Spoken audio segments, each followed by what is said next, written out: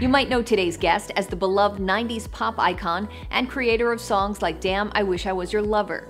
Sophie B. Hawkins is stepping into a new era with her recent album Free Myself, and we're chatting with her about how she's doing just that with the new release.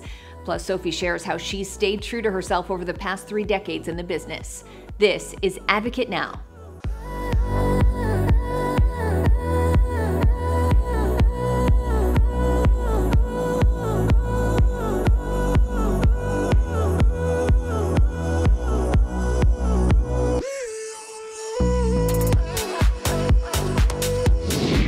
Sophie, we are beyond thrilled to have you with us today. Congrats on your new album, Free Myself. This album marks a new era of music for you. But aside from it being a rebirth musically, would you say that it's also been a rebirth for you personally? Absolutely. I mean, all the music comes from my personal experience. It's like the personal experience has to happen to open up the music that's already inside and the poetry that's already inside. That's why I always say it's the triggers that are the teachers, and the triggers are the things that bring out the best work. So yeah, it is a rebirth, and it is a time of like feeling that I'm literally being birthed. And I've given birth twice, and it's a great feeling to finally be birthed. Absolutely. I know exactly what you're talking about the being birthed part. You're very Yes. well known for your 90s breakout hit, Damn, I Wish I Was Your Lover. But you Yeah. recently said that you went from Damn, I Wish I Was Your Lover to I'm Better Off Without You, which is the title of your new single. Tell Yes. me about that shift and how that happened for you. Well, they're both the Damn I Wish I Was Your Lover will always be true. And it's always fun to sing on stage because I'm always amazed at the lyrics and the power of that song. And of course it brought me into the world, not just the music world, it brought me into the world. And so that was a huge identification I have with that song.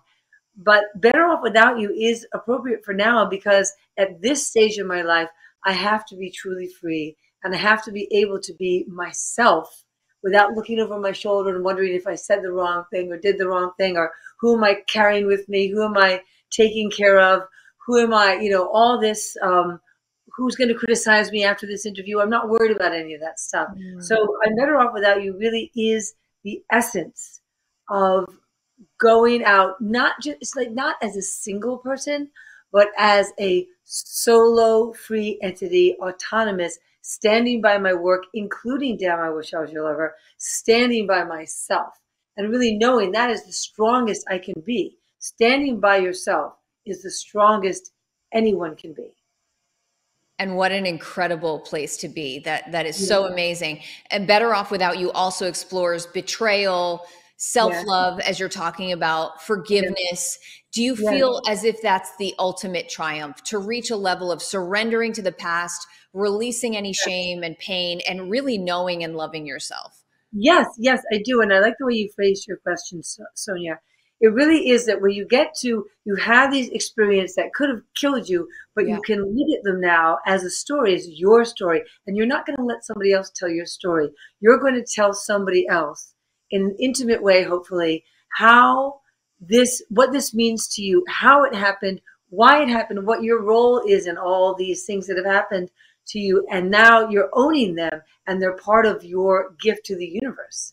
So I'm wiser, I'm simpler, I'm funnier, I'm sassier, but only because of these very difficult, as you said, betrayals and losses. And I say in the song, I hope you heal your heart. So there's a sense of grace. Like I would want someone to say that to me as well. I mean, we've all been on every side of this story.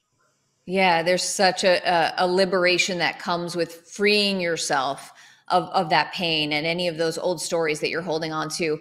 Your new Yes. single, Love Yourself, is about confidence and the way that we talk to ourselves. How did you come to the realization that was really important for you to reframe your own inner dialogue in order to change your patterns and heal Yes. yourself?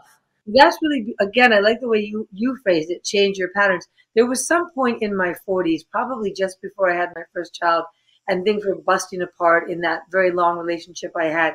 And I looked at myself in the mirror one day, and instead of finding fault with something in myself, I looked at myself and I said, you're really brilliant. You're really beautiful. And you know what? Someday everybody's going to know it. And I laughed with myself. This really cute moment. And then I said to myself, hey, I don't know why I don't say that, say that to myself more. It Yeah. feels so good. It feels so like it's creating space in me. So then I did start to make it a practice. Then by the time Love Yourself, the song came out, the story of the song is true. I went to a party, the folks were fine. I ate coconut cake, I drank old red wine. And it's true, on the way home, I could have had that moment where I said, oh, I ate too much, I drank too much. I said the wrong thing to so-and-so, whatever. But I didn't. I stopped myself. Or rather, a voice that was totally unconscious stopped me and said, love yourself. You've always been ahead of your time, advocating for others, supporting different causes like environmental protection, animal rights, LGBTQ equality. What are your thoughts on the progress that's been made and also where we seem to be headed? Well, we've made, imagine in 1992, I came out in the New York Times as omnisexual. I Hmm. mean, then people didn't even come out. And I came out as omnisexual truthfully because back then I knew my sexuality wasn't related to my gender or anyone's gender. And I also knew my sexuality wasn't actually as important as my sense of freedom and not being defined. So, well, like I knew it would grow and change a lot, and I didn't want to be hemmed in. So we cut from that when and I was like, oh my God, Sophie's come out as omnisexual. She's nuts. And really, the as far as the gay movement had come, they didn't like that. And I say they, even though I felt I was part of it. It was like, oh, you have to be gay or straight. Now you cannot go around saying you're omnisexual.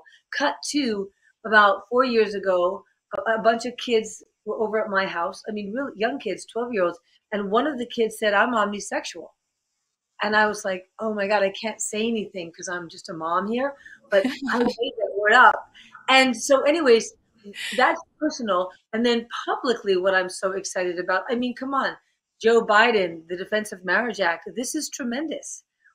Now you can be who you want to be and have all the benefits of being a human. You can have children, you can have rights, you can have protection.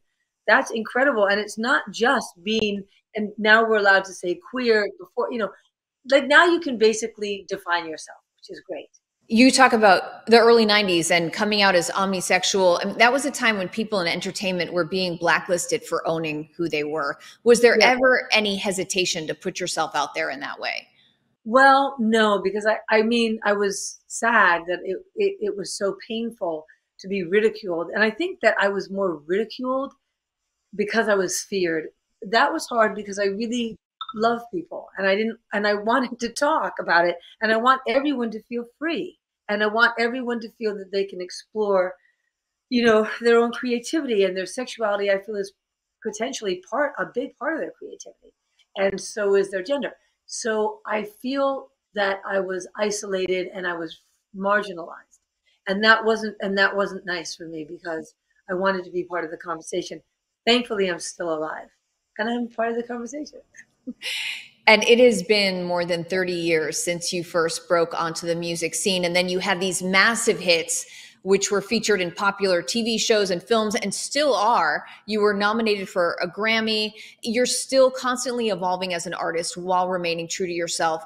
What was it that made you realize that this was the right time to create and release new music? Oh, well, Sonia, it's a good question. Why this time?